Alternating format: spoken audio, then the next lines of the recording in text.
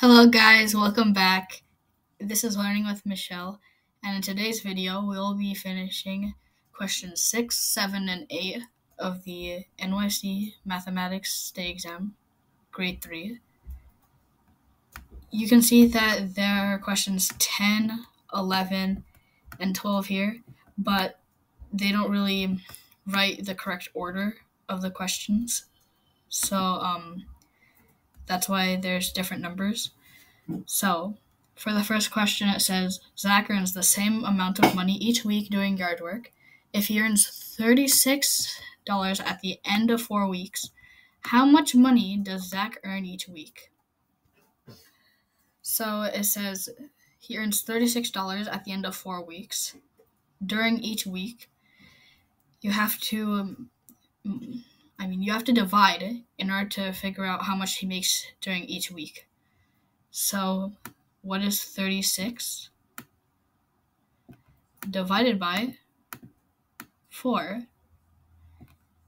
Well, 36 divided by 4 equals 9.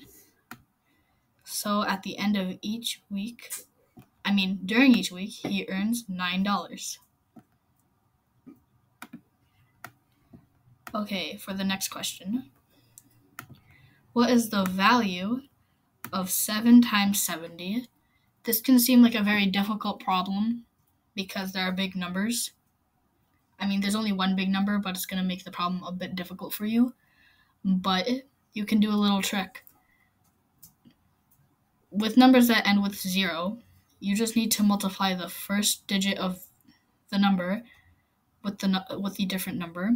7 times 70. First do 7 times 7. 7 times 7 is what? It's 49. And then you just add a 0 at the end because there's 1 0 at the end of this whole expression.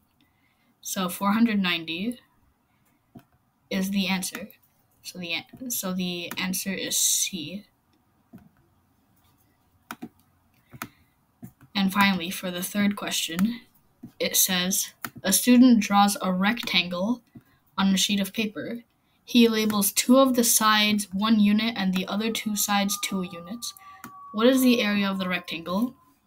So here's the rectangle, and 2 of the sides 1 unit, and the other 2 sides 2 units. The area of a rectangle, I'm writing it down here, the area of a rectangle is length times width. So the length is 1 and the width is 2. So I'm just going to write it down here so it'll correlate.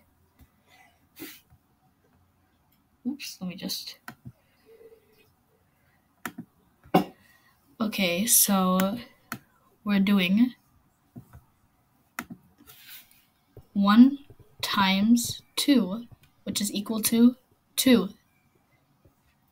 The area of the rectangle is 2. Okay, but there are different things. Units, we can get rid of 4, and we can also get rid of 6, and we can also get rid of 4 square units. Then you get 2 square units. The difference between units and square units. The square units means that's the area, and the units are meant for things that are not area related. So A is the answer for number 12. Okay, guys, that is all for today, and I hope you found this video useful. Bye.